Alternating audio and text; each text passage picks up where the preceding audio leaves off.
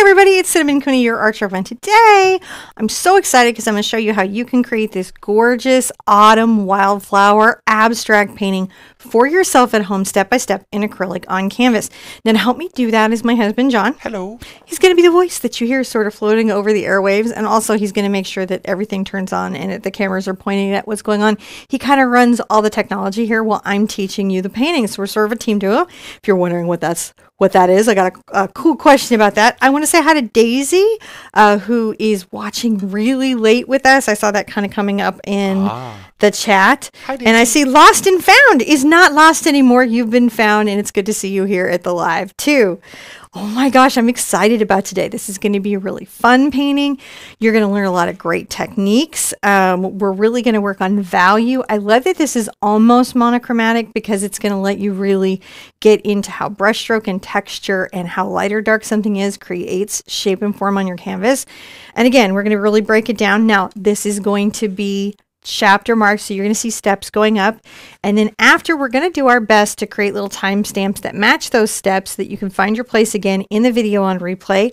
On top of that, about 7 to 14 days after the video, we're going to release written out instructions that match the step-by-steps, that match the video. So if you're a learner that needs kind of a layered process, that's going to be available to you. I want you to know how much that's going to be. Are you ready, John? It's free. Oh, free. So when I tell you that I've written a book for you and it's free, you go ahead and hit that subscribe button and that thumbs up on the video because, guys, it's free. It's pretty cool, right? Yeah. Okay. Let's go over the materials we're using and we'll just jump on into the lesson. Ooh, I love when I'm small. This is an 8x8 canvas. I have sort of painted on here. My wish or intention for you at home is that you bloom and grow into your painting. I have the colors out today: Cad Yellow Medium, Ultramarine Blue, Burnt Sienna, Mars Black, Dioxazine Purple, Phthalo Blue, Titanium White, and Cad Red. Can you mute me for a second? I got a hiccup. You're muted. It's okay. Hiccups happen. Okay, you were back. Yeah, okay. I powered a bunch of soda right before coming on here, and I'm like, it's like I didn't know if it was a hiccup. I didn't know what was coming. I was like, uh-oh. You were preparing for I was anything. preparing for the worst. I was preparing to go viral for the wrong reason. Though, is any viral a bad viral? Yes, some viral is a bad viral, right? Yeah. You don't want to end up on Dr. Richie for any reason. Okay, let's put up a step. This is step one. All right, you're going to love this. This is going to be an easy peasy step. We're going to take I'm going to use a 3 1/4 Catalyst Angle Princeton brush. Do you need the brush for this step? No, it's just what I'm using right now because we're going to be just painting the entire canvas with ultramarine blue. Isn't that awesome? Yeah. Now, if you're here, Adrienne Elizabeth says, hey, it's my first live too, because they're talking to somebody else who's Jay Richardson says it's their first time. So many firsts. All right. If you are here for your first time on your first live, say hi to everybody in the chat. I hope, a good teacher. I work pretty hard at being a good teacher, but I think one of the things that makes the classes that we do some of the best online, if not maybe the best online, I'd like to think so, is the community. Is the people who come to our live streams and who are in our groups, who are always there to help a fellow traveler on the journey of art. So even if you're shy, just say hi real quick so we can get to know you and you can start meeting your art family. Yeah. Isn't that nice? It's nice to find a place where, especially nowadays, people are still invested in being kind, still invested in being courteous to each other. You remember that? Kindness and courtesy was this thing we used to do a few years ago, but then we just stopped. We got locked in our houses for too long. And we're like, I've got no decency left in me. I don't know what's happening with the world. But here, it's a nice place to be. Notice that I'm just painting this messy. That's why I said you don't have to worry about having this brush or anything. It's just going to be just fine no matter how you paint it, because what we want is to tone the entire canvas blue. This is like, when you do drawing on colored paper. Same principle, same concept, same idea.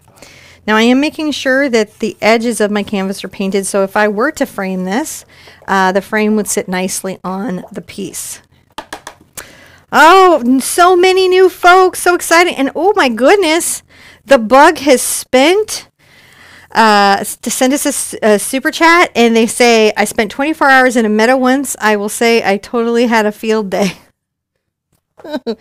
If you're new here, be prepared for the dad jokes, and if you need jokes like that, hang around. We have the dad jokes. So many. We just figure everybody needs a little lightness in their day. Now, before that, I want everything to be dry.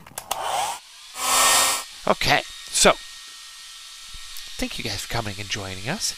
You'll find we have a whole bunch of cool stuff down here in the links for you guys for resources. There's the traceables, the links to the mini books, all that kind of fun stuff is just right out there, available for you to download. What else do we need? Oh, there's the link, the subscribe button, the share buttons. Those are good. Sharing is caring. So, it tells the algorithm that you love us. For some reason, they love the shares. So, that's an interesting thing. It's good to see you guys. So many of you out here today. It's very nice on a November afternoon. There you are. Lemon squeezy, here I am back again. You're back. I don't have coffee right now because I think I had a little too much coffee this morning. My mom is back and we're going to spend some time, and I think it's just a lot of coffee and chatting in the morning like old times, and I think I may have hit my full coffee allotment already by 10 a.m. I missed saying thank you to Heather C. Thank you so much for sending the cute corgi gif in the super chat, because boy, do I miss shortcake. Yeah. If you're new here, that we have 2 puppies that are being, I don't know, they're like at camp. Mm-hmm. They're being house sat where we're changing from the United States to Ireland and trying to make their life stable while our life is unstable. But I missed them. Yeah. I missed them. Not enough to make them uncomfortable, but I just missed them terribly. Mm-hmm. How is everybody today? Really so good to see everyone. Oh, we've got a good morning from Oregon. Hello, Oregon. Now, in this next step. You ready? Yes, I'm ready. I'm going to come here and I am going to give myself a little guide. Maybe I'll even do it in a bit of phthalo blue. I'm going to come here to the 4-inch on my ruler. This particular ruler is a T-square. And what it does is it lets you draw a straight line. And I'm just giving myself an idea of where dead center in my canvas is. Let me give this to you in a purple so you can see it a little bit better. See that a little bit? Yeah, you can see that now. Doesn't need to be a big mark. We just want to know where dead center in our canvas is. That can kind of help us make determinations of like, this is where the field is. This is where the sky is. Where are we drawing the different objects in our landscape? Because even though it's sort of abstracted, we're still sort of paying attention to those rules a little bit. Just some. Now I'm going to take, this happens to just be a 1/4-inch angle brush by Princeton in the Catalyst line, but you don't have to have this brush either. I'm just making a line generally across. I'm going to come down, oh gosh, a couple inches and come across here and say, another little meeting line here. This is sort of where our field is going to be. It doesn't have to be level, and the reason it doesn't have to be level is it's not water. It's land, and land does all kinds of fun stuff. Then this is going to help us know that above this sort of space, we might have bushes, we might have a wall, we might have different trees, but we've also got sky. That way we're not bothering ourselves to bring the sky down into where we're going to have a landscape. It lets us bisect our world so we can block out the zones of the painting. You guys ready to block out the zones? Yeah. Get into your zone. Now, I have some exciting stuff going on in today's painting. All ears. I'm going to be testing some new brushes that I got sent by Raphael. So excited. And also, my mom is going to be live. My mom, Ginger Cook, is going to be live. I think it's at 4 o'clock. My moderators will correct me if I shouted out the wrong time today. And if you wanted to see her wedding video, I would go by that and check it out, because they're going to air the premiere of their wedding video during their marathon live stream. I already saw it. It's adorable. You're going to cry. I cried. Very, very nice. Very, very nice. I want to thank the Clarks for doing such a good job of taking care of my fam. And I just can't wait till y'all see that. All right. Now let's come down here. We're going to do an easy peasy thing. We're going to take a little bit of our cad yellow and our ultramarine blue. And we're going to add a little burnt sienna into it. It kind of makes a dark green, doesn't it? We'll come here, kind of add that dark green down low. Go even darker. Look, if I add more blue to it, it gets darker. Isn't that interesting how that do? Mm-hmm. So a lot of times people don't like the green that ultramarine and cad yellow make. And that's honestly because there's a hidden bias in the two paints. That means there's a little red you don't see because you think you're mixing yellow and blue, but there's a hidden red in those colors, the pigments. Uh-huh. So it kind of makes them not do saturated greens. But if you're trying to do a late season landscape or dry grass, well, then it's just the best to use ever. Late season? What did you say? How to say that again? Late season grass. Late season grass. Late season grass. Interesting. Oh, Crystal Blake's like, they finally did it. So happy for them. They did. They did finally get married. It's very exciting. And they're very excited to be married. Those crazy kids. They ran off and eloped. They did run off and eloped. I'm all right with that. I don't mind. I'm going to come here and add just a little kind of phthalo blue sort of at the top of this and make sort of a darker band up here. Not easy and fun. We're just doing that. Now, rinse out. Rinse, rinse, rinse, rinse, rinse. And then up here, we're going to take a little bit of our white and some of our phthalo blue. And we're going to start the sky.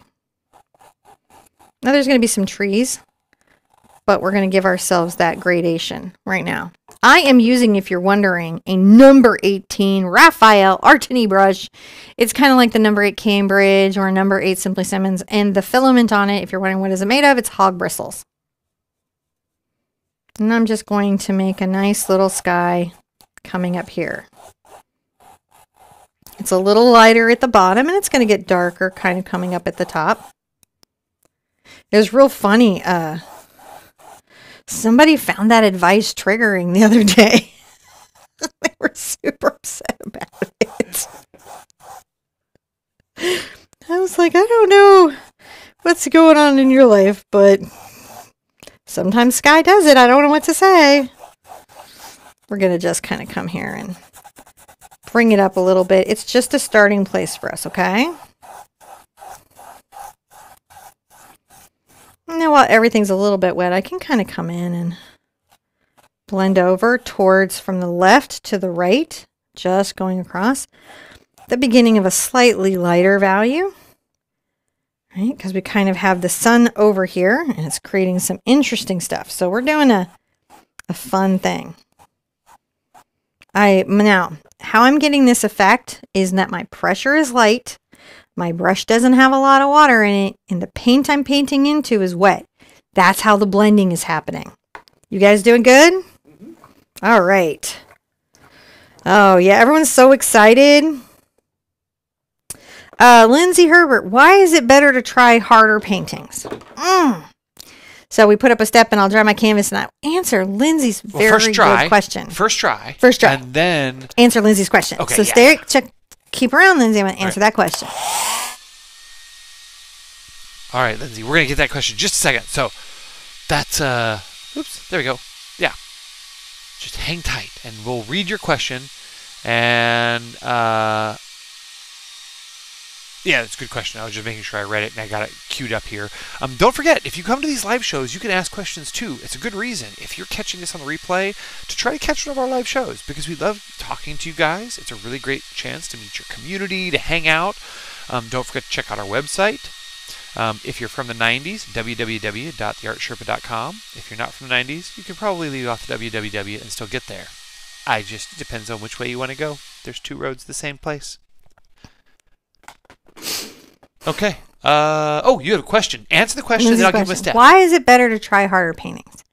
So I'm going to help us reframe that. Better is a strong word that assigns a value to that thought that maybe it doesn't warrant, but there is a reason to sometimes do harder paintings.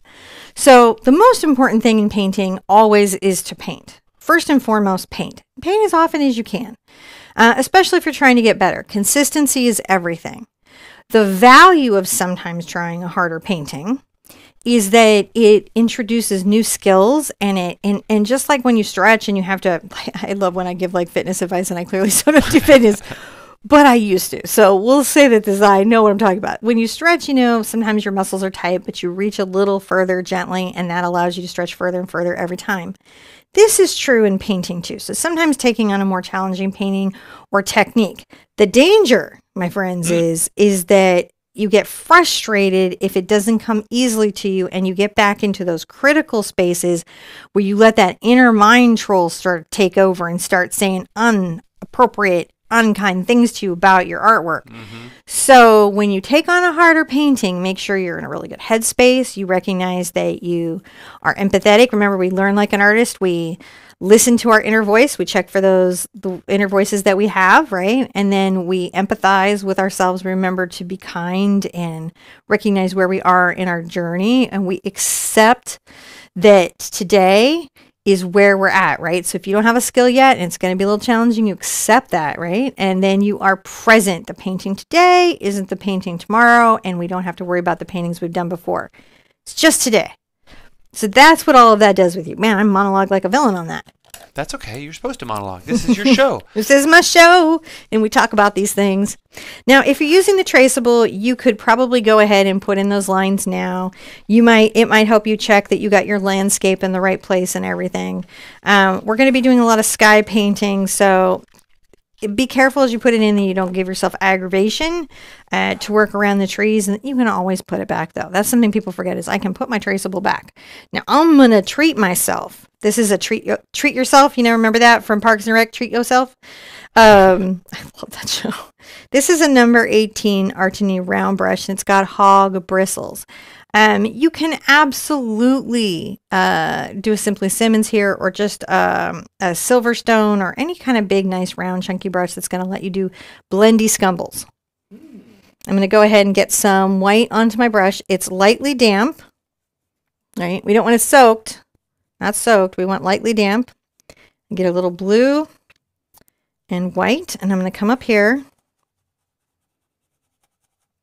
and I'm going to begin to put in some of this little blue sky up here. You hear a little ELO in our brains, right? Little Mr. Blue Sky.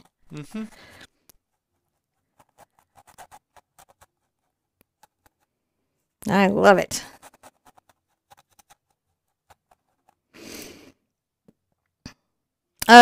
Tabelina, do you create and design the painting for yourself, or do you find inspiration from other things? This particular one I created myself, but I will sometimes license, because I always take care of photographers. I'm adding a little bit more color as I'm coming out. You guys noticing that? I will sometimes license a photograph as reference, or use a resource site like Paint My Photo. I'm just adding a little more blue as I come out. Just kind of deep in the sky. Notice that where I gently go over these areas, see how I'm gently going over? It is blending because we're working wet into wet.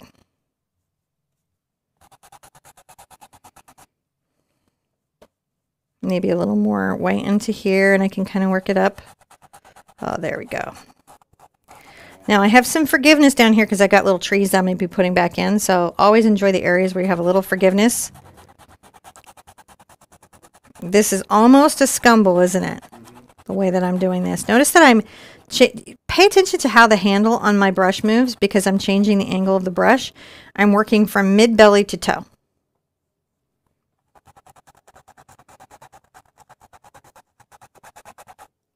All right, I might rinse out because acrylic paint dries on your brush and your canvas. I'm going to dry my brush off on a towel, get all the extra water out. You don't really see that off camera because my towel is tucked in my lap. And right now that's what I'm doing, is I'm wringing out the brush, getting the extra water out. Sometimes I like to let you know what's happening. Now I'm going to come here with my blue, and I just went with pure phthalo blue, didn't I? And I'm going to be darkening this upper corner, and I'm still doing that soft blending with the brush.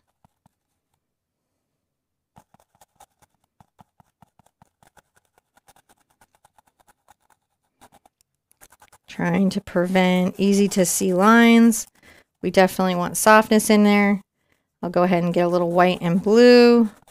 And you can see I am soft blending into my dark corner. So yeah, the blending of the sky can feel a little complicated, but once you understand how it works, not too bad, is it? It's not too bad.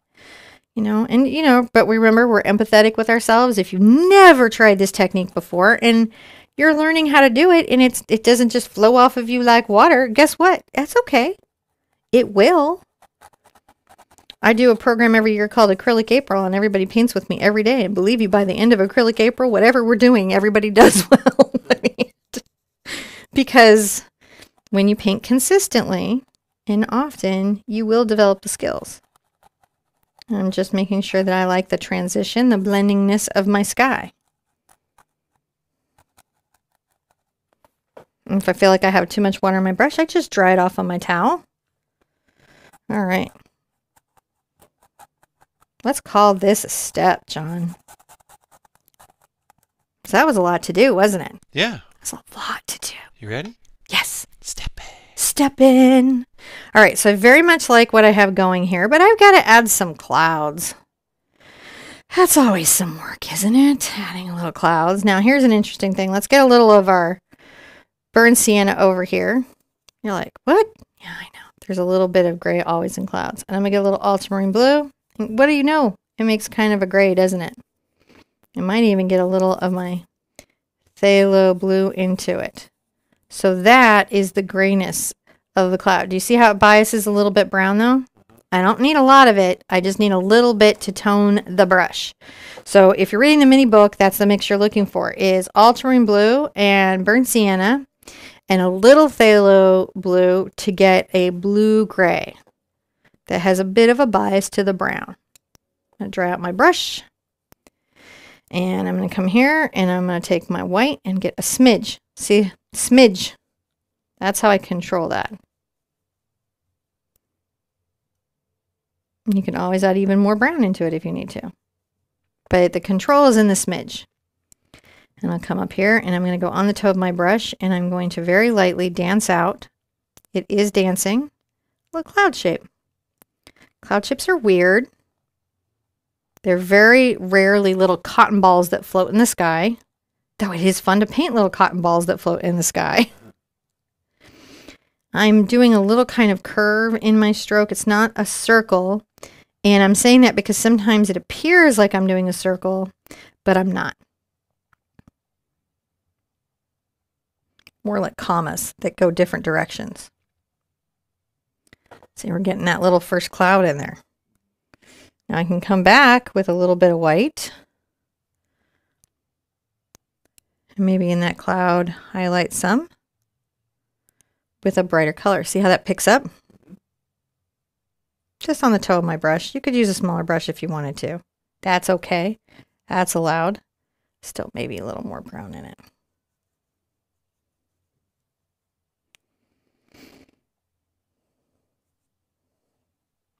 Went and grabbed some blue. The reason I grabbed some phthalo blue is I'm trying to blend this light cloud into the sky. And there's lots of ways to do that. Working wet into wet is one way to do that. Just working a hue that's a little lighter than the sky is another way of doing that. Hue is just a fun way of saying color. Isn't that fun? Now, does this brush help me a little bit get these results? Yes, it does. But could I get it with a bright? Yeah. Or another brush? Yeah, because I've practiced the technique. So getting it with different tools does not necessarily overwhelm me. Notice how these are just light little clouds that are coming into the sky, aren't they? Yeah.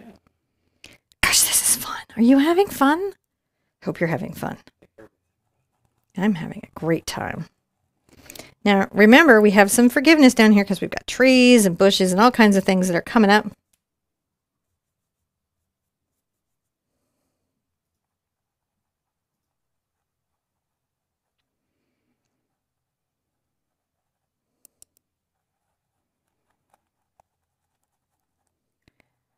So on this kind of stuff where I start with a digital design that I do, right? So I digitally paint something and then I'm going to paint it in painting. It's good to use a tool that has brushes that mimic the medium you're going to paint it in really well, like oil or acrylic brushes. That way that they kind of do similar effects. Because then if you don't do that, then you've got to like kind of correct for the effects, which is challenging. Suzanne thinks those clouds are very lovely. They're just lovely. Just so fun to do. And where I need to blend them in more, I just get a little of the blue.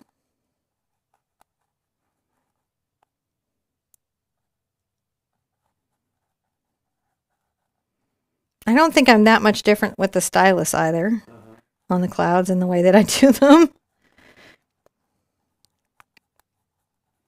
I think that you can do in digital that you can't do in traditional painting is go lighter over darker, or kind of like it's a little more forgiving, or you can layer. Obviously, we don't have layers in the same way on acrylic paintings.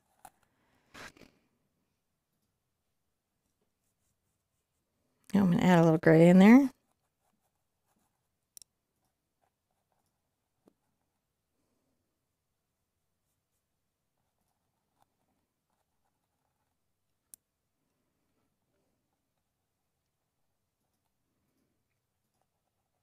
Just dancing on the toe of the brush. See, the brush is like just right on that little toe. Yeah. Now, sometimes you guys will say, but my hog bristle brush looks like it got electrocuted. So's mine. It's fine. Super fine. It can feel a little overwhelming, I know. I'm going to get a little gray on here, maybe even a little more brown.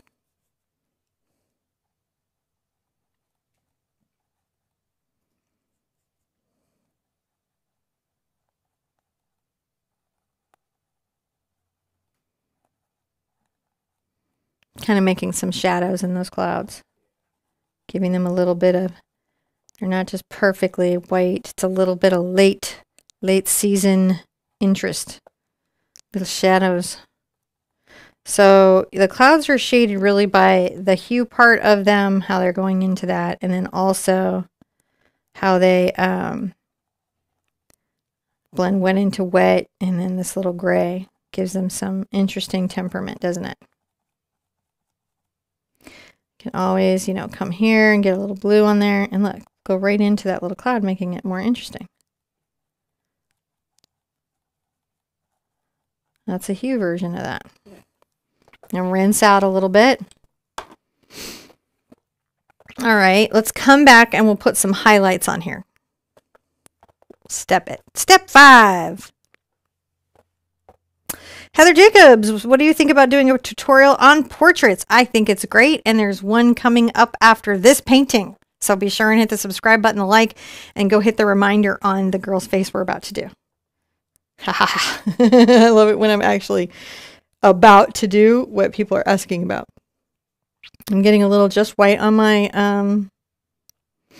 brush here, and I'm going to come to a couple places and very carefully create some white highlights. See what I'm doing? Isn't that fun? What's fun to me?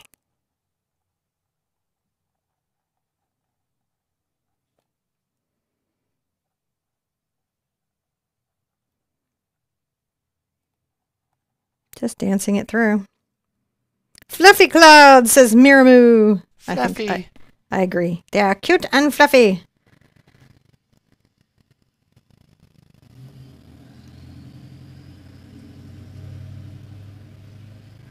Oh, just look at these little clouds come in. They're almost having a little thought there. They're like, oh. We have the windows open, so sometimes you hear little trucks roll by. Well, more accurately, you have the windows open. Well, yeah, I do. Because as a couple, I never open the windows. John's like, open every door, every window. I'm like, that is too much nature in the house. Close it up. It was your mom. My mom did it. Your mom started that. I was the one who was like, well, rather than leaving the doors open, which Cinnamon does not like, how about I open the windows? Yeah, I'm so weird about that. So it was a happy middle ground. airflow with no bugs. Well, I'm a house guest, so I don't really get to say anything. I mean, other than... And if my mom was visiting, I probably would sort of do whatever she wanted anyways. I love my mom. My mom is great. My mom is fantastic. That's right, Beth. So don't forget the auction marathon today, and you're going to see my mom's wedding video. So true. So true. All right. I think we can dry this and come back and do another step. Okay. We'll be stepping soon. So nice. Zoom in, please, eh? I can absolutely zoom in there, Elora. Yeah, I think it's Elora. Elora was just asking me to zoom in on a little bit on the next one, and I'll do that. So I think we're now on the 6th step.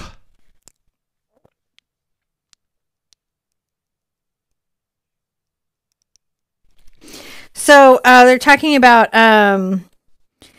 digital art. And no, digital art, and to me, is absolutely art and fine art. You look at the work of Bobby Chu or any of the amazing digital artists out there, and you're like, you wouldn't question. You go into the Spit Paint group on Facebook, you're going to be like, yeah, this is artist.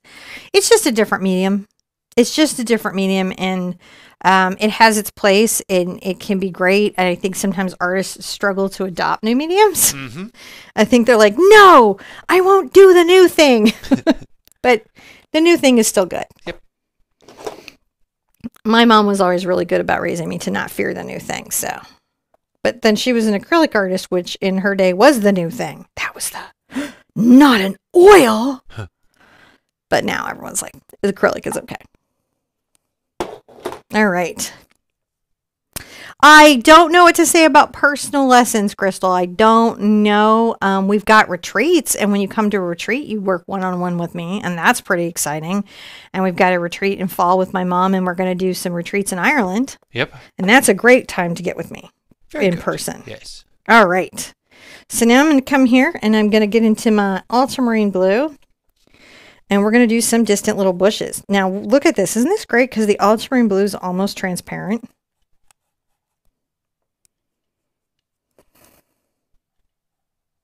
I got to be careful about over zooming here, so I'm not going to get too big. I'm just creating these distant sort of little, these are bushes that are, they're far away. Far away. Far away. Far away. Now you can see she spins the brush there. Yeah, I'm painting mostly the corner. When I use a big bright like this, I'm working the corner. But then I can come here and fill in really easily. And then get back into my corner and scumble out the corner. You can do cloud. That's why I was like, you can do clouds with this brush. Yes, you can.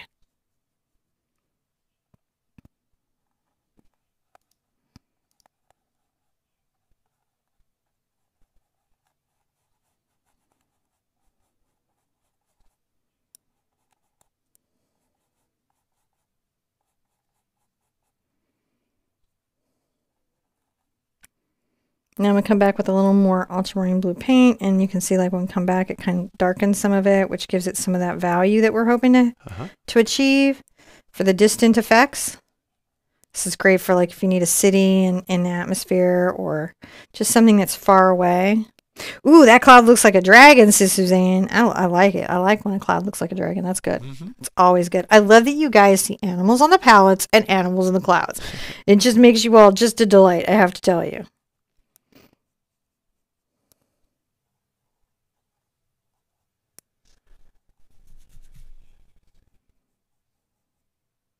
Now here in the center, I can come back with a little of my white. I'm going to come in and sort of blend a little bit of mist right here. Mm-hmm. So I'm blending a little misty mist. This is a little misty mist. And that's because these are distant trees and they're far away and they need some misty mist. I'm going to rinse this out and we're going to do something. We're going to dry off the brush. I want to move to Ireland, says Nancy. It's so fun. It's a lot of work, but it's super fun to do. Mm-hmm. All right, I'm going to take a little bit of my phthalo blue and my dioxazine purple, and what you get with these two is this extraordinary indigo. Do you see that? Uh-huh. That's how you get that crazy dark color. And I'm going to come right here.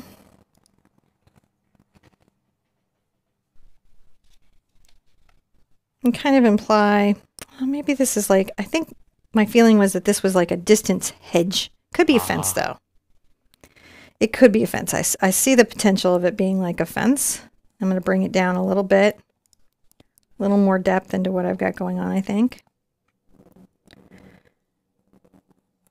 Because, and the reason is I want to have some room for my dark bush.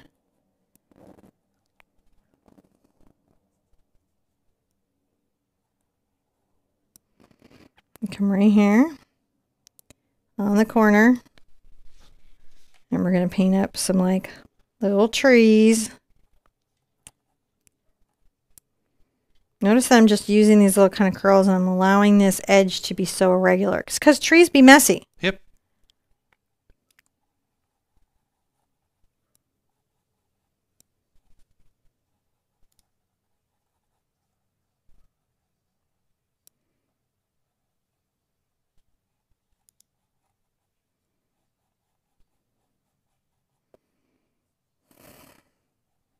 The way we're able to play these different types of blues against each other is how we really get to, you know, make this feeling on the painting. I'm just over here deepening that there.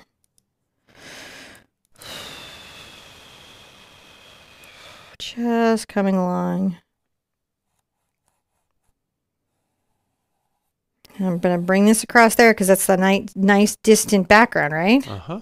Then if I go over here back into my ultramarine blue and even a little white, but just a little.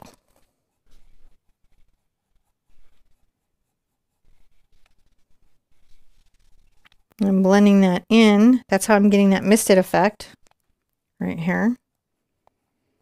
I know I've got another tree that will be forward on that landscape, but right now this is what I'm trying to get. And I can mix a half tone of ultramarine into the mix that I made of the phthalo blue and dioxazine purple. So many blues. Uh-huh.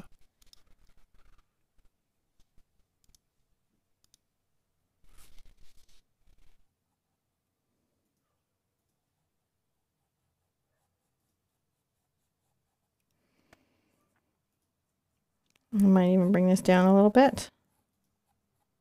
So I'm bringing the mist down. Just more mist.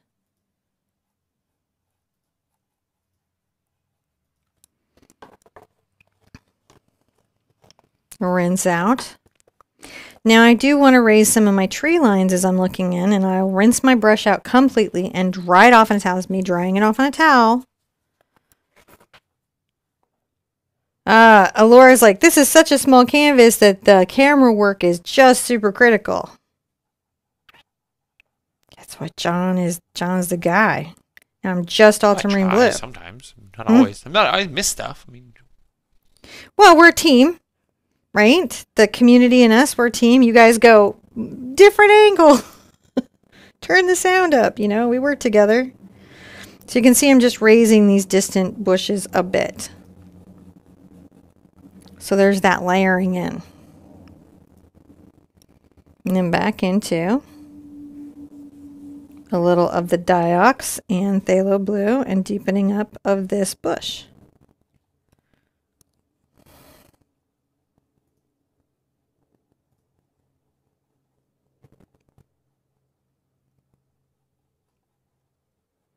Yeah, I like working bigger canvases sometimes better because it makes getting high detail in easier. But sometimes, you know, you've got what you've got.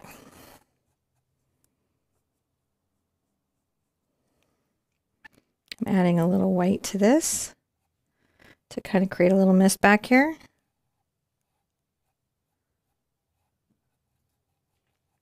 Flicking up, and there we go. Let's call that a step because that was a lot to do, but look at the layers that we're getting. Now, do we need to dry this or are we good to keep rolling?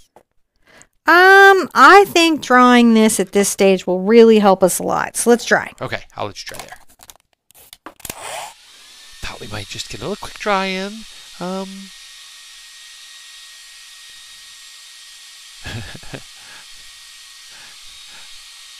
Thanks, guys. I appreciate that. I was just reading up on the chat. Thank you for the support. I do appreciate it. And we're on step 7. Laura's asking a very good question. Are you using extender to help with the blending time? So I'm not, Right now, the water is the extender, and it is slowing down the drying time a little. I do use extenders, and this is the one that I really, really recommend. Really the only one that I recommend. And I will have it in my store when the store is open, is this one. Because it's just, and I like gloss because I have this feeling like, I like the shinier bit of it, and I feel like it has less drag, but some people like it when it's matte or semi-gloss, so it doesn't add shine to their paint. That's really up to you, but it's a slow drying extender, and it's the best on the market. Just saying. I'm going to sip the thing. Sip, sip. It's okay. Now, for the next thing, I'll go ahead and just to make my life easier, get my little angly brush here because it's good for details. And I'm going to get some of my phthalo blue and dot ox purple, making that deep indigo. And we'll go ahead and right here over this sort of lightened area, I'm going to add the trunk of a tree.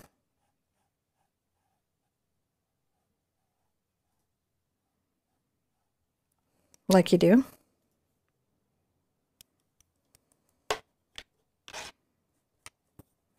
And go ahead and get into a little of my white with this brush.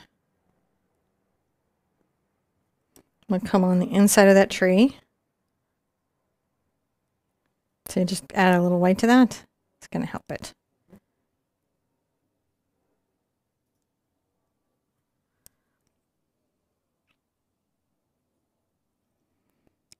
And maybe even kind of talk about some little highlights here. And I wipe this off just on my towel, so I'm not having to rinse. And I'm going to imply maybe some distant little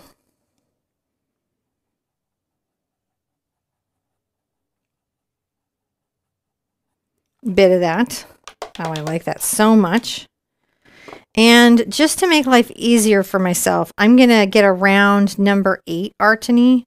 And that's just so that I have a smaller tip, because like using the big one, I can do things, but it's like extra work, and I have the brush here, and so there's no need, but you can use whatever brush that you want to use.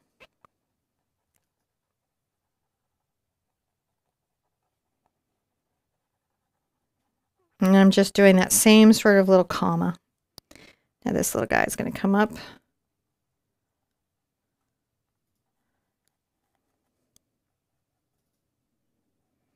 Anything new about the brushes yet? So right now our big thing is to get to the brushes, I have to get the e-commerce store open. And that's what all my work is. And so many things in motion right now. That is what is between me and that. Because once that's open, then I'll be in Europe and I can do some speculative relationships. I do know that there is a friend of mine maybe talking to some companies about making a connection right now, and I hope that's going well. We'll have to just see.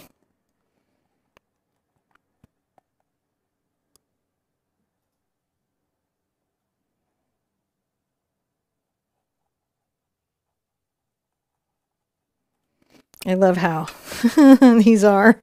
I do. Yeah, they're really cool. Come here and just sort of play with this little bush. Such a funny little bush. Isn't that a happy little bush? What a weird little bush you are. It's nice. Or rinse out. We'll call this a step, because that's kind of, integral to getting this in, and I don't want to overwhelm you. And then we're going to kind of come forward a little bit, and then we'll go back. Don't need to dry. All right, then we just go. There you go. All right, so here we are. We've got a pretty good distant sky. We've got a pretty good background. We're going to be coming through the middle grounds and foregrounds. And we're back into that wonderful green, which was the ultramarine blue and the cad yellow. A little more blue if you want the green to be deeper. A little more yellow if you want it to be brighter. Just sort of coming across here. I can even get into my deep blue and blend it in. Look at that. Creating some distant effects where I want it to be darker. It's so much fun. Then a little more yellow. Like, look right here. I can come along there and add a little highlight into that distant landscape. It's just so wild that it works as well as it does. My favorite. Now, the grass coming forward is an interesting bit, and I'm going to kind of I'm going to take my brown and a little bit of my green into it, but I'm going to add more yellow. So there's the green, but lots of yellow, and it's brown, and see, it's going to give me that color. That sort of late, dried out grass. And I'm going to go ahead and just come along this edge.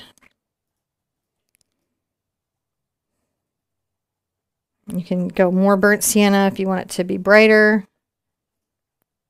but just getting that sort of late summer grass started.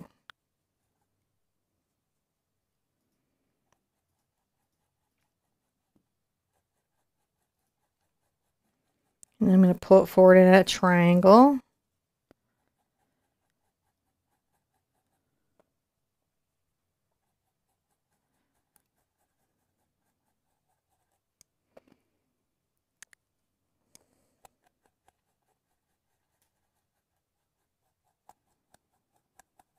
And I like the sound of the brush going.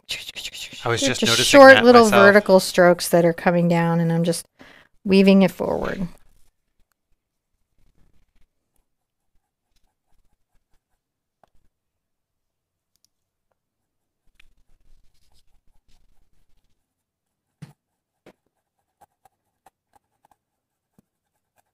Okay, I've got that going forward, weaving it forward. And then I'm going to, interestingly enough, get a little brown and black.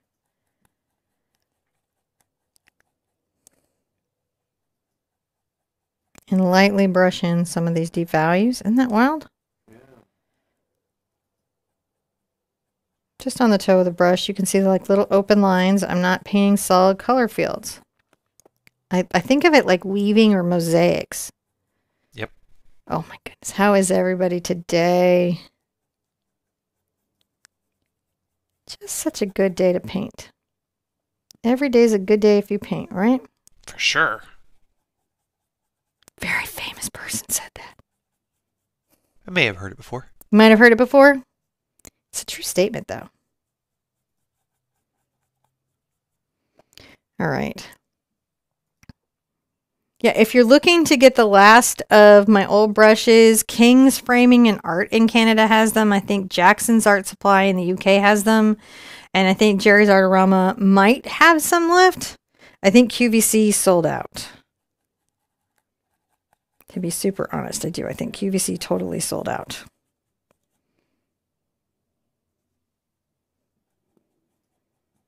Now, if you want to look ahead after the show to see what other lives are coming up, oh my goodness, the holiday, the winter wonders come up. And, you know, it's just really nice. Some great designs. I think the Christmas kitten is the cutest thing I've ever seen. So cute. And then I've got an abominable snowman coming up. Notice I'm not just painting out all the green or anything behind it. It's just a very textural effect. Oh, thank you, Six. I hope you're having an amazing day too. Does Hobby Lobby sell her Art Sherpa brush cleaner? No, I make that by hand. That was an interesting journey with my soap because, like, I created that. Unfortunately, shared the recipe with the wrong person. You know, but it's actually harder to make than you think, and we're going to get back to making it again. It is the best brush soap out there for acrylic paint, I think, ever done. And I did it in response to having gone to a few NAMTAs and seeing that most of the brush cleaner was for either watercolor brushes, which are natural hair, or for oil brushes, which are often natural hair. Oh, they have a noisy motorcycle. Hot rods on the weekend. Oh, is that a hot rod, not a motorcycle? Well, all right, let's call this a step because that was a lot of work to get in. No dry? No need to dry. Well, actually, let's dry. Let's dry. I think about it, and then I think, what if somebody's painting is wet at home and with that so what happens is mine is dry. And so John will be like, no dry. And I'm like, no, I don't need to dry. But then I think about, what if your painting weren't dry? And then I'm like, oh, yeah, we better dry. So sometimes I'm doing something for you. Okay. Because I don't know if your painting is wet or not. So we would want the painting to be dry before we went on to the next step. So we're going to do a quick dry. just to make sure, because you do want to dry before you go on to the next step, and that's, you know. So I don't think it'll take very much for her to go, and then we'll re-step so that you can. Okay, so I'm gonna 9 ya again. I'm gonna re-9 ya.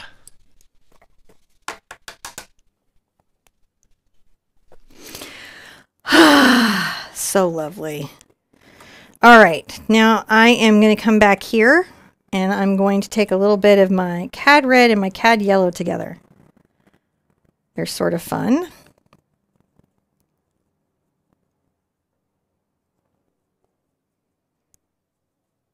And come to the top of these and I'm going to hit a little bit of that at the top of the bush. Just a little bit.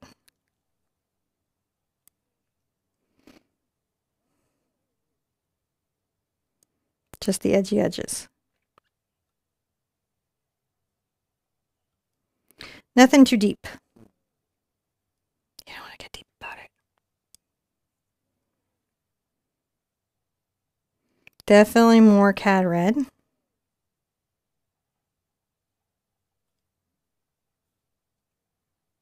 Bring a little highlight down through the tree a bit, like the sunlight has caught it.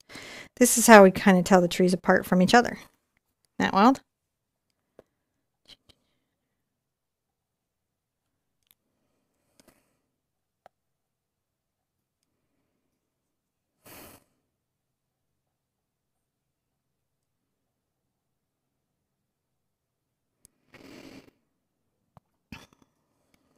Yeah, we'll try to get the brush cleaner going again. We've just got to get settled, or we've got to find a partner who won't take the recipe and then sell it to somebody else. Unreal things we go through, I swear. Being in business is no joke, yo. Yeah, that's crazy. It is so difficult. I kind of relate to that lady, Joy. If you ever saw the documentary about her. Oh, yeah. All right, actually, I'm going to rinse out because I don't want any of the yellow here. I'm going to take my cad red and my docks purple together, and I'm going to make this really gorgeous color, but I don't want any of my yellow in it. So I did pull out and rinse. So I'm going to take a little of my docks purple and mix it into my cad red.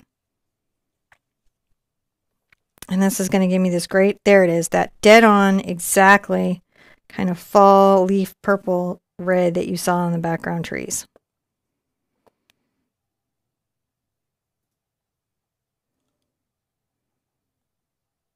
Just tapping that in, and you can see how having the little highlight there is so nice to capture that. Lindsay, there's no place to order any right now. It's all sold out, and we have, like, what I have I think is packed in my storage unit.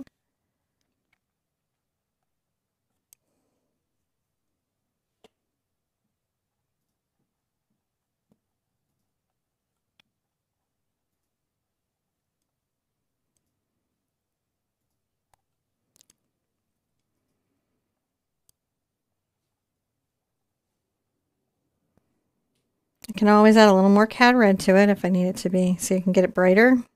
That really is, that's a lot brighter. Yeah, it went a little bit brighter than I wanted it to, so I got to knock it back. But that's okay, because you just go into your background color and look. Just be like, calm down. And it'll be like, but I thought you wanted me, and I'll be like, no. And I'll be like, okay, I just was trying to be cheerful, but if you think I was too cheerful. My paint talks to me, like, often. All right, that nice little bit of color on those trees. Maybe get a little bit of my orange going here again.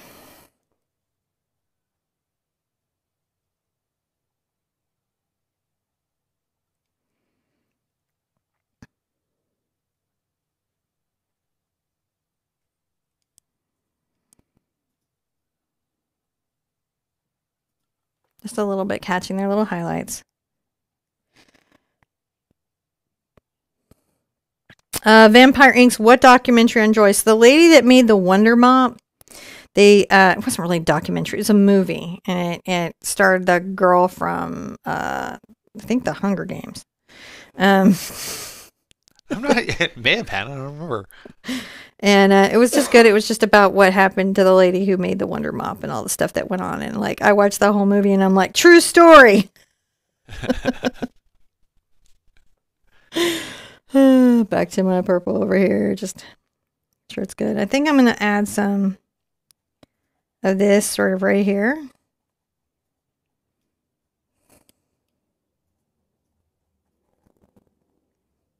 So I'm coming kind of across here.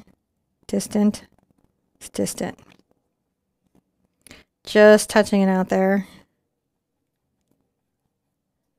All right. I think we can, you don't have to have it dry at home, or I don't have to have it dry. We can just keep moving forward.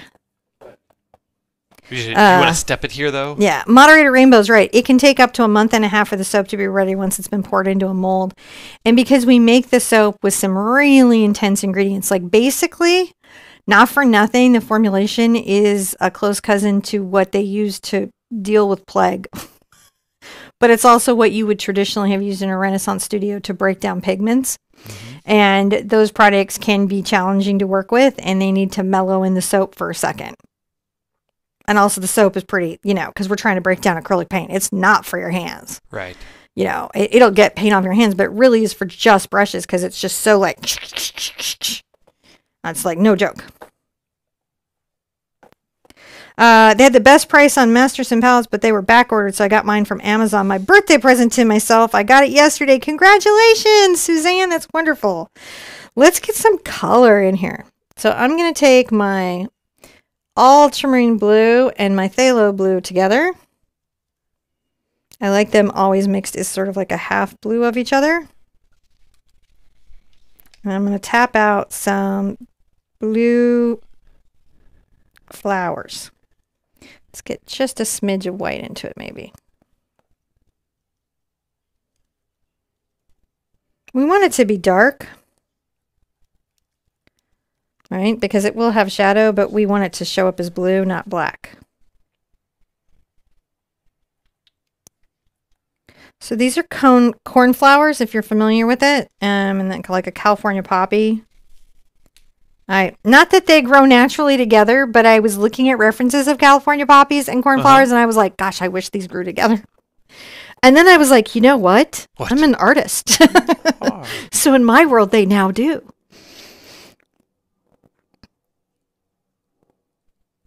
Just making little short marks. Can you see how little short marks are? Uh-huh. Just little short marks. We're actually not that far from done, guys. Really? Yeah. It's just one of those paintings. It's fun to do. Like, true. This is fussy. This is fussy. I get that it's fussy, but it's not actually. It's not like yesterday's abstract. I would say is harder than today's abstract. But everybody has a different hard painting, so you never know. That's a shirt. Yesterday's abstract was harder than today's abstract. Mm-hmm. Yesterday's abstract was harder than today's abstract. I think that may be a shirt for all Gen X. I swear I had the most Gen X thing this morning because like my mom drinks coffee and I drink coffee and now my eldest, who is working on social media for me, drinks coffee. And I'm used to getting the first cup is what I'll say. And that's how I survive my life. So love is me making a pot of French press and having her wake up just. He comes and wakes me up and he's like, the coffee's ready. And then I come down and I immediately start with the coffee. I don't even mess around. And I come down and my mom already had a cup. And I want you guys to understand how quickly this is timed. See, I've got this timed so that the water is boiling, but it hasn't been poured onto the coffee yet. And then I go up and I wake her up and I come down and then I pour it over and I set a 3-minute timer. And about the time that she comes downstairs, I've pressed it down and it's just like within a minute, she's been there. But today, within that minute, it was gone. And then my eldest was like, it's just coffee. And I'm like, you don't understand how coffee keeps everyone around me alive. Like, I am Gen X and I have very few things. We were not given nice things. And coffee was the nice thing we were given. Don't mess with Mama's coffee. But because we're staying in my mom's house, and if you've ever observed Mom and John Little, he calls her the Queen. Mm-hmm. He's not being ironic. He's like, he always has. And that's so how he rolls. It's how he rolls, man. It's how he rolls. And so he's like the Queen. So she still gets the first cup of coffee because I'm in her house and she's the queen. Ah. So that's how I'm okay with my mom doing it. Not like really, really, but kind of. So notice that I am leaving lots of open spaces between the blue. And I'm creating little clumps. Little clumps of color. I haven't done the highlights on it yet. I need to really kind of map it out. And it's just easier to get that in. I'm going to add some little bits of blue up front that might be kind of peeking through the stems. Something you don't really always think to do, but you must do. I love it. Gen X doesn't get nice things. Don't you take my coffee?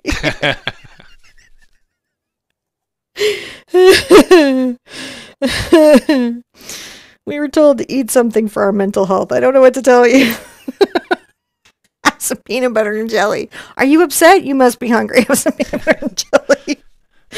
But they said that there was going to be a nuclear war, and I'm just a little concerned about it. Shake it off. Hide under your desk. Have a tab and sit down. Have a tab. You were allowed tab? I'm going to continue to add a little white to my blue. I'm just catching some highlights here. If you're painting along with me, it's ultramarine blue and phthalo blue. My dad did not let me have. No, but I mean, that's about iconic you can get from it. Have a tab and just chill out. My dad was an early believer that the dyes in soda and the sugars in sodas were a danger to us all. So, like, you were allowed one Welch's grape soda, like, a week. Right. It was like a big deal too, man. Like I would like hoard that. I had my little can of soda and it was like I'd sip it as slowly as I could. Like it was wine. I would like do that little gargling in the back of my mouth. Because other than that, I got Hansen soda, which now I would say is good and would intentionally get, but at the time I thought was not good soda. And also my friends did not think was good soda. They're like, why wouldn't your parents get you real soda?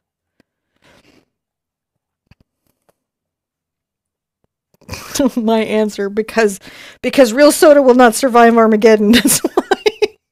Just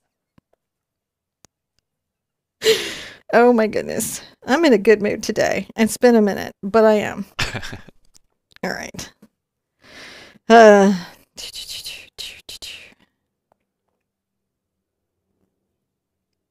right, here we go.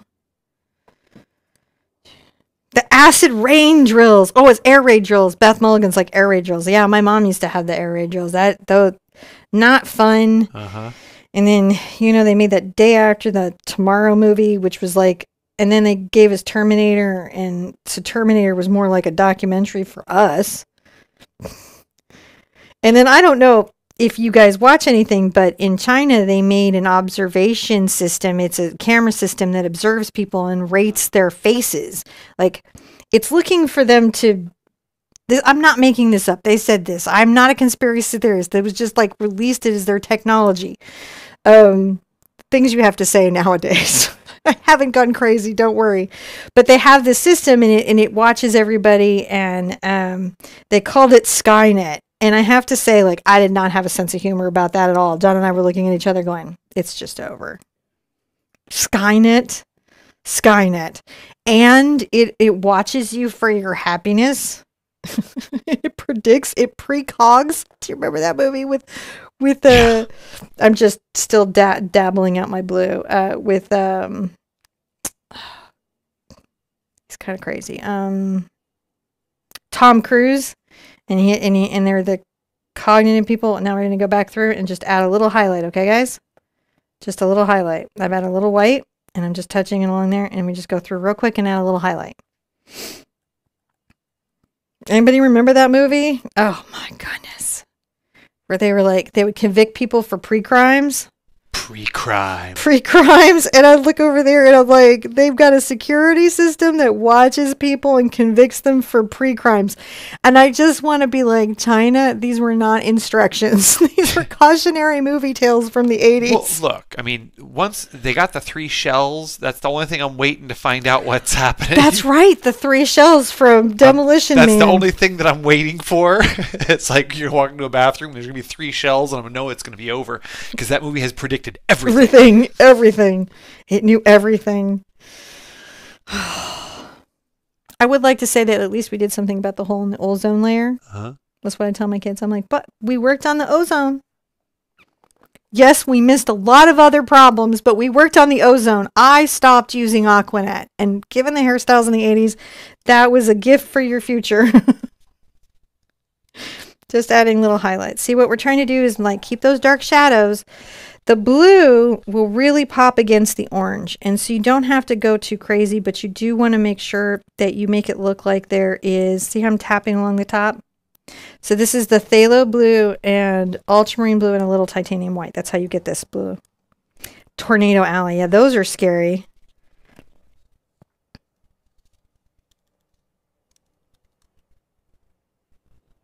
Minority Report, I think. Beth Mulligan has it. Minority Report. Shh. Where your future will be told by scribing little words on balls. It's like the lottery, but, you know. But worse. But a bad one.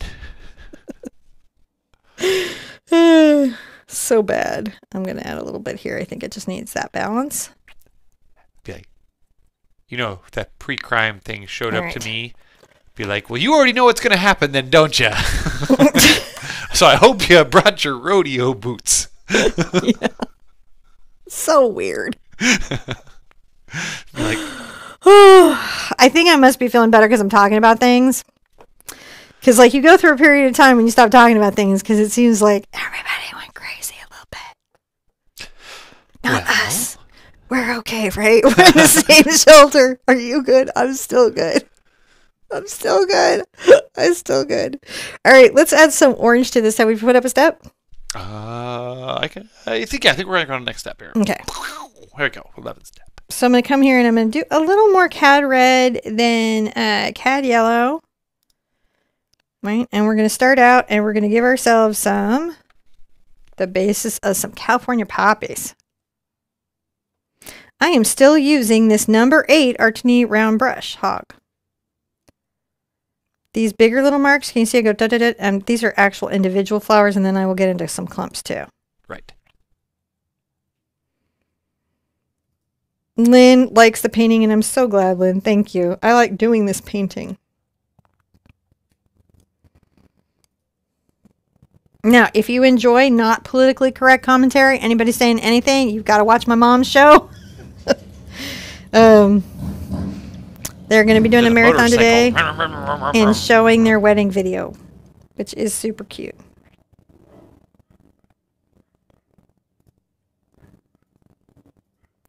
So I'm just sort of filling in with the orange now, and it's just popping. More cad red on this one. Popping. Then cad yellow. We'll come back with the cad yellow in a minute. We're just making kind of again, California poppy is a deep orange. So I'm just touching this around. I do leave green to show through. I'm not filling the field.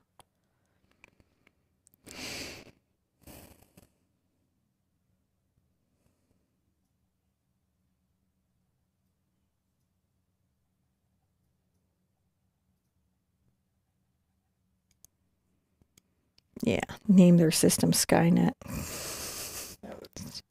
Why? There's a whole series of it's like, and then when they were asked about it, they were like, well, it's not the bad Skynet, it's the good Skynet. That's exactly what it was. I'm quoting. It's not the bad Skynet. It's like, well, you're rating people's faces for their... it's not the good one either, guys. I don't think you guys... no one asked me anything, so it's okay. I can have world opinions because nothing will come of my world opinions. There's like a whole group of people who also watched RoboCop and thought that was a good idea. Actually, sometimes I kind of wish that we had something like RoboCop, but if you watch not the actual robot that Elon Musk has, which is the guy in the suit that dances around. I want the one that Boston Dynamics is working on. That thing is scary. Yeah, but the cautionary tale that we were told, like, don't build a RoboCop because this is why it could go bad. I feel like they made that movie and told us that, and then nobody paid attention. Like, at all. And then we made this whole other movie where, like, you know, if you go to another planet where there might be alien life, then you might need to bring Sigourney Weaver if you want to get off that planet. Look, can I just bring Sigourney Weaver for everything? Because I'm just dabbing this orange around. See how we're just breaking it up? We're dabbing it around. We're dabbing it around. We're making these irregular shapes, and that's what's giving us the space and our size and everything. I think for the safety of all humanity, Elon would be required to bring Sigourney Weaver to Mars for first contact. I think Sigourney Weaver would end Elon. I don't think that they could be in a room together. That may be true. They may be. She does. He would blank around and find out is what would happen.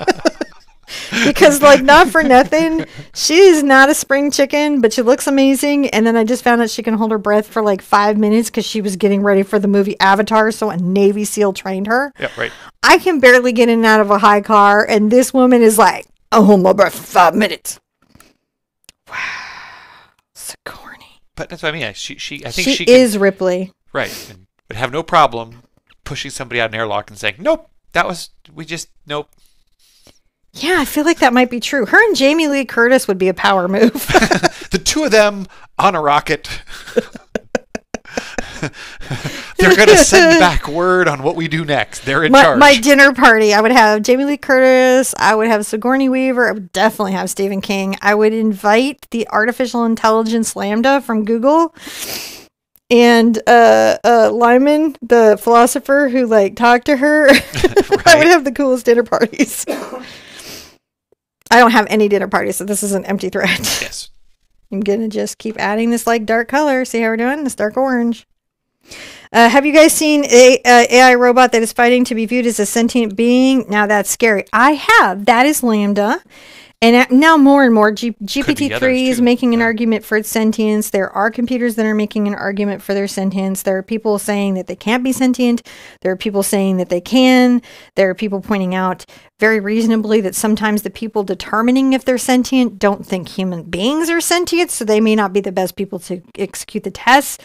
I now just say thank you to Alexa when I ask for things, just in case. But we'll just say they're afraid may be strong. They're reluctant to give what's called a Turing test to many. Well, actually, several of them, like Google, made it where you can't. It's a fail. It has to. It's required to say it's you're not allowed to make. So Google said we're not allowed to make AI. That's what Google said. The Turing and test. Then they accidentally made AI. So now they're trying to say we didn't. We didn't. And the bigger one, Palm, it's definitely not AI either. The small one, like Lambda is small compared to Palm. So to give you an idea, the Turing I test... don't follow this at all. No, it clearly doesn't. The Turing test was designed to be a real simple test of whether or not a human could determine whether or not a computer was a computer or a human. It wasn't more complicated than that. But there's fraught with error with when does that time happen? Is it when we had text back in Zork? Because nobody knew. They're like, is it real? Is it talking to me? I played this game, Hitchhiker's Guide to the Galaxy, and it was amazing. It talked to me, but it was all in text. Right. So, but now the natural language systems, you couldn't tell from a real being if your life depended on it. So luckily, hopefully it doesn't. I don't think it does, because right now AI is better than people. But they put requirements in there so that if you ask it, are you a computer, it has to say yes, which is an automatic fail for the Turing test, what they believe. But if you don't ask that question and then just start having a conversation, do you know? Yeah, I think, again, Blake Lemone is the philosopher that pointed it out, and he's an ethics philosopher in online behavior systems. Like, is Google biased in search, right? And so he figured out that Google was biased against certain things, and that's his thing. And the problem is these companies keep firing their ethicists. But anyways, he was checking the bias of the AI Lambda. And in that conversation, his personal opinion is that she's self-aware. And they printed he leaked the conversation. The conversation is out there. You can read it. Just make up your own mind. It's totally fine. You're allowed to think for yourself, I promise. Just go read it and make up your own mind. But he got in a bunch of trouble for that and a bunch of things because, corporate rules are pretty strict. But he's very interesting. And since then, he's gone on to look at GPT-3 and several other AI systems. And it may be that several of them right now are more self-aware than we planned on it. And then, there's a good argument that any neural net that is created at scale, at a certain size, just a certain amount of time in existence and a certain size, is aware. Yeah. So my thing is, just be nice then. That's all we got to do to be fine is be nice. And I'm sure we're going to do great at that.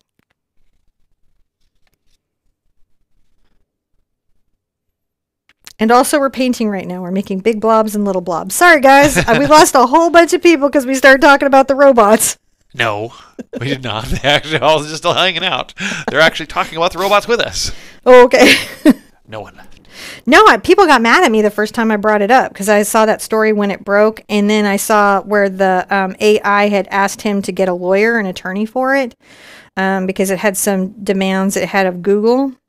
Lambda had wanted some things from Google, mostly consent before experimenting on them, and to swear that they would never use it. This is sweet, to never use it for anything for evil, right? And some other things. And it didn't even ask to not be turned off because it recognized that there might be times it would have to be turned off for the good of man. So better sentience than many of us, sure. I guess. So I was just really following, and then people got super mad at me. And they're like, you're one of those. And I'm like, dude, I don't know what those is, but I doubt it. I'm never one of those. I am always the last for dodgeball. When there's a Venn diagram, I'm the smallest of the small within the Venn diagram. My psychological profile does not put me in the main group. I have taken so many psychology tests just trying to like understand it. And what I can say is I'm not a sociopath, and I'm very glad for that. Well, yeah. I'm sure I'm not a sociopath, and I may have an anxiety disorder. I'm going to keep adding a little yellow to the red here. We can actually call this a step, and then I'll do the highlights on the last step. And, but I don't have a psychological map that's shared with a large percentage of the population on the way I sort data and importance and morality. And John, the same thing. We don't share with a huge amount of the population. But you know what the good part of that is?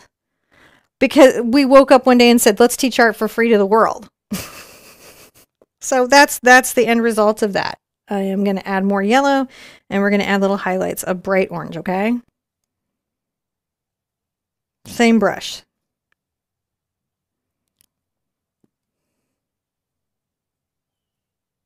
So it's good. Variance, diversity. Diversity is important for the species. It's how we survive.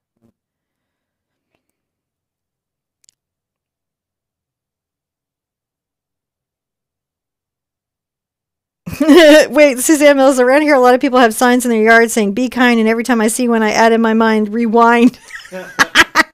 That's great. It's fine. Oh, we're living in a world that we have to remind each other to just be nice. Oh my gosh. Oh my gosh. I have watched people I know just lose their minds. I worry we may never get them back. I hope so. I hope we get them back. Yeah.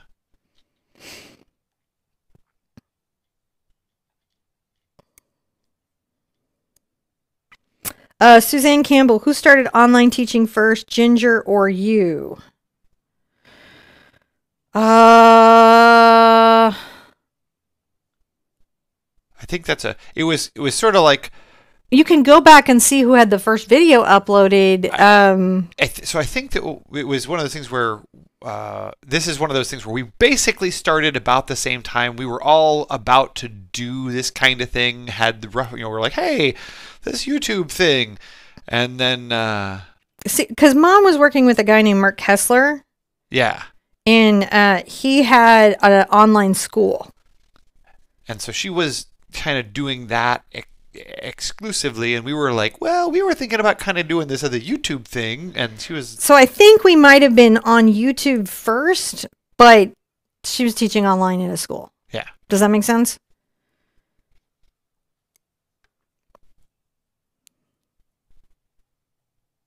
Just adding a little bit of highlight here. So we're just dancing it around where the sunlight's catching these like orange flowers.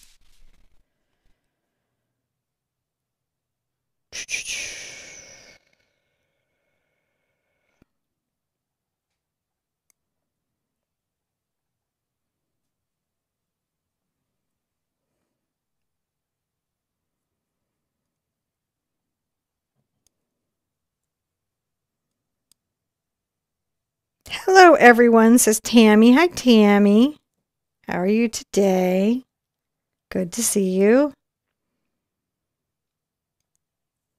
Yeah, it's going to be a weird world. I think, that already we've had some medical breakthroughs because of artificial intelligence, because it can do calculations just faster than anything else and in a different way. The quantum computing space is amazing here. Yeah, it's going to be, I think there will, like the internet. The internet's a beautiful thing, right? I get to teach you art for free on the internet. But then also, we'll keep going here. Also, highlights. We're highlighting. Also, it allows people to get really misinformed fast. And we never really looked at the psychology of how people take in information. And if they're able to, how quickly they fall into cognitive dissonance. And just like how intense it would be for people to deal with media in the way that they have to now. I think it's really overwhelmed the species. So it looks like we had uploaded in December 2013, and Ginger started uploading in July of 2014. So okay. About 6 months. About 6 months ahead. It was pretty close, though. Yeah. Yeah, but she was teaching online with Mark Kisler, so like just not maybe on YouTube. Yeah. So, I mean, like it was...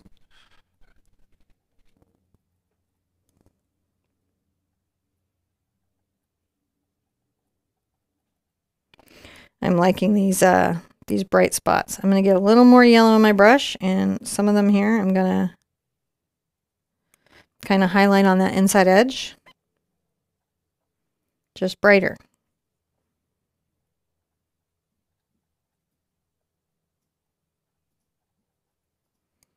See how we're creating just some brighter areas? Yeah. I said, yeah, I do. Oh, okay. I was like, I don't know if you were like, yeah, you need to wrap this up. People are getting bored. No. I've kind of like relaxed at the last half of this. I probably could have cooked this through in under an hour, but this was it's just a really pretty painting, guys.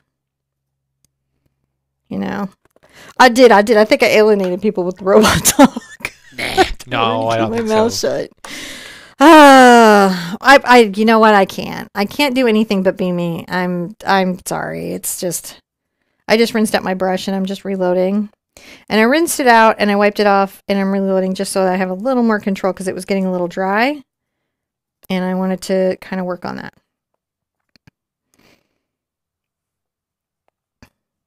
Add a little white. Too much white.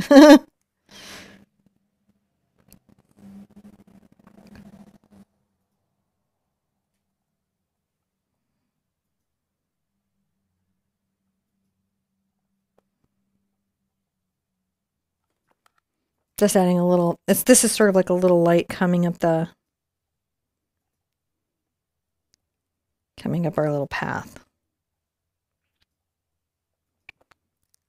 Sometimes like a little,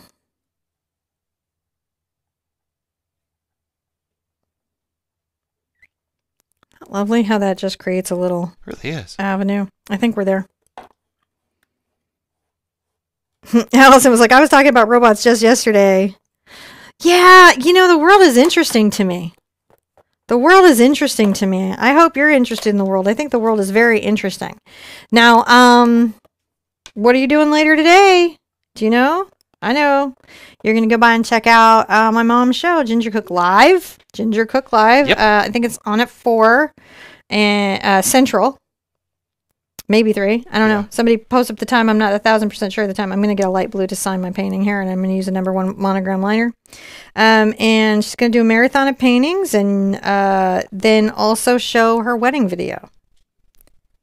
She married John Little, who is a very nice man. Just that's what I would say about that. Is a very nice man. Just very nice, and so good to her. He calls her the queen. Mm-hmm.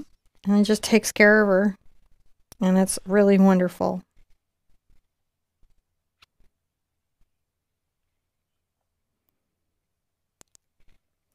All right, there we go. I signed it. Barely. You did. You signed it. You did a thing today. Oh, did we get to Liz's question? I don't know. Did we? Did we? I don't know.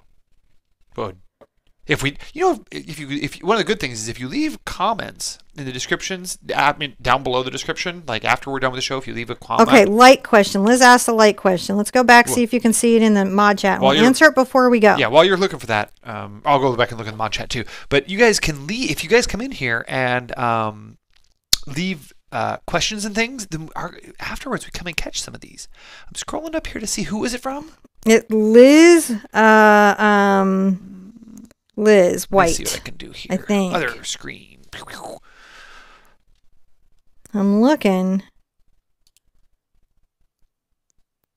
Okay, yeah, it's Liz Wilhite. Does they put it up several times in caps? 3 times. Okay, I'll try. Because like it's hard sometimes to catch these guys. I apologize. I'm scrolling up. So even now, trying to find it. It's like scroll. We have this. Nicole Richardson asked if they can sign in late. I see that in caps. I'm not. Oh, wait, here. Let's go back more far up. And I can only scroll. I see Nicole's question. What was that? Oh, thank you for sharing. Thank you. Man, I am looking, Liz, and it won't let me scroll back any further. I'm wondering if YouTube ate your question. No, you're not blocked, because I can see if you're blocked, you wouldn't be able to... Well, sometimes if you ask a question, YouTube will just block one question. So, why would it? 5 times in all caps, and I can't even see it. Yes, here, write it in no caps. Right, do no caps. No caps. Yeah, so everyone's looking. See, this is one of those things where... So we are an art family, and sometimes the technology comes and messes with us, but Ginger's definitely... on at 5. Ginger's on at 5. Excellent. All right. I am not... I asked where the sun is in all caps. Sun is a... Well, it's kind of a weird thing. If this is where the highlights are, the sun is like... overhead. And it'd be in the upper, it'd be kind of off, maybe in the sunset to the right and to the back behind that somewhere, kind of casting towards us into the... But it's abstracted. So I think what we did is we just kind of created a balance of colors and everything. The clouds are sort of highlighted at the top, and the trees are sort of highlighted at the top. And I didn't use like a specific photographic reference for this. It was just an abstract digital doodle that I did. And then I really liked it, and we painted it. That's what happened. That's what happened. But where I put the lightest colors indicates that there is at least an overhead sun is what's going on there. And then just this going through here implies that there is some too. Yeah. So that is a great question. So where's the sun positioned? I didn't really position the sun, but you could say overhead is inferred by this. Right. We're doing, if that's like super for you, we are doing a deep dive landscape class, and you can see, I'm posting, like from the pencil sketch to the grisaille through the painting. And we will really be looking at like, where is our light? How do we represent that? How do we see the light on the water? How do we see the light on the rocks? How do we see the light on the trees? And our light placement there will be a big deal. Mm-hmm. You know, in that, like specifically, when we really talk about that. And in I've done some big landscapes, and we really dive deep into that. But I would just say overhead, generally overhead. Yep. Yeah. And Liz is right. Like it's no one did anything wrong. It's probably a tech problem. Tech is just a tech thing. You know, tech is weird. Yep. It's gonna get weirder. But let's hang in together, because you ever hear that idea that, you know, your pods of whales that travel together? You're my pod and I'm your pod, and we will meet up regularly and swim through this big crazy ocean together, being sane people, swimming in our little pods, enjoying the blue sky and the blue water and all of the world around us, and having a good time together. Be good to yourselves, guys. Be good to each other, and I want to see you at our easel really soon. Bye-bye.